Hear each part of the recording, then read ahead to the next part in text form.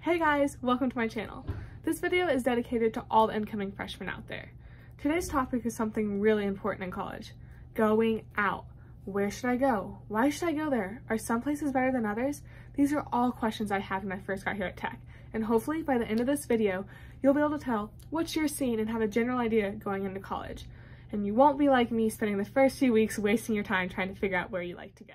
I sent out a survey asking if students prefer going to parties or clubs and bars. The results? Parties. Of the random college students at Texas Tech, 61.7% of people preferred parties. Here's why people chose parties. Alcohol. It's a well-known fact that college kids like to drink, and drinking for free is a lot easier to do at a party than it would be at a club or bar. Underage drinking, while I don't encourage it, is also a lot easier to do at a party. And this isn't just my opinion. This aligns with actual peer-reviewed research. That's right, I went and read a bunch of papers on this. That way you guys have the best information going into your freshman year of college.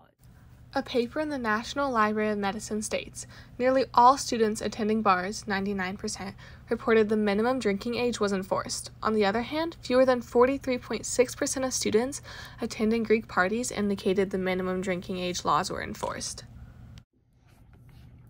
While not every party gives out free drinks, a lot of them do. And if you're just trying to get wasted for free on a Friday night, this might be your best option. Which brings me to reason number 2. Cost.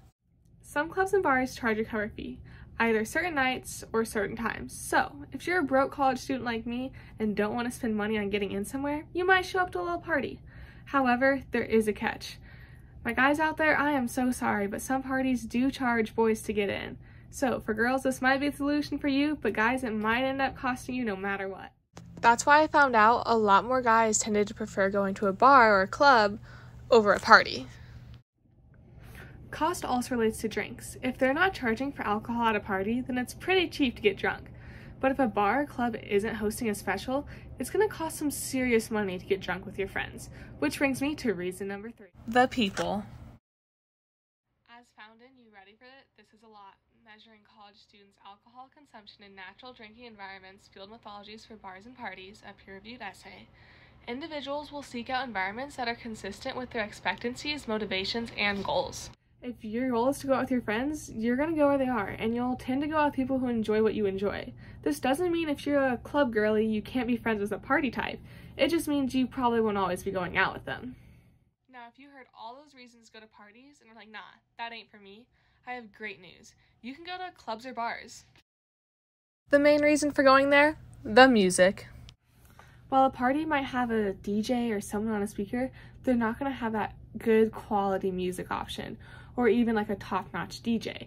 They'll probably just have some frat guy who wants to give it a try. In fact, a lot of artists will come to these local bars or clubs to perform. Italy Choppa was actually at one of our local clubs a few weeks ago. This means you can go and see full-on concerts for free or cheap, and I definitely recommend it. Now on to alcohol. Lots of places have discount nights, which means you can in fact drink a lot at bars or clubs. The options are also going to be a lot better than your party's typical jungle juice, beer, and White Claw. You can get fancy with it. Maybe order a little vodka cran or ranch water, and if you're really feeling it, order a round of shots for you and your friends. Which brings me to the next reason. Once again, y'all, the people. The people that you go with are gonna make it more fun. If all your friends go to a bar, you're gonna want to go with them, not to some random party by yourself, which you should never do because that's also super unsafe. Now you might be like, Bree, why would I believe you? Even though I've quoted academic papers, which if you really want to read through, they are linked in the description box down below. And I am a college student myself who has experienced these things. But if that's not enough for you, don't worry. I went out and interviewed random people to find out what they have to say about going out. Catherine Wills, a friend of mine, said, well, I don't go out often. When I do go out, it's to a bar or club for the performances. I like to go to those mini concerts and be in that atmosphere. Ariana, a random student that I actually don't know, said that she prefers clubs because of the music and the people. The owner of Club Pink, a local club here in Lubbock, when asked about how many underage people attend his business, said that college events are about 50-50. He also said that people choose his clubs over parties because of the music. And I quote, "It's all about the sound production and how you get treated here."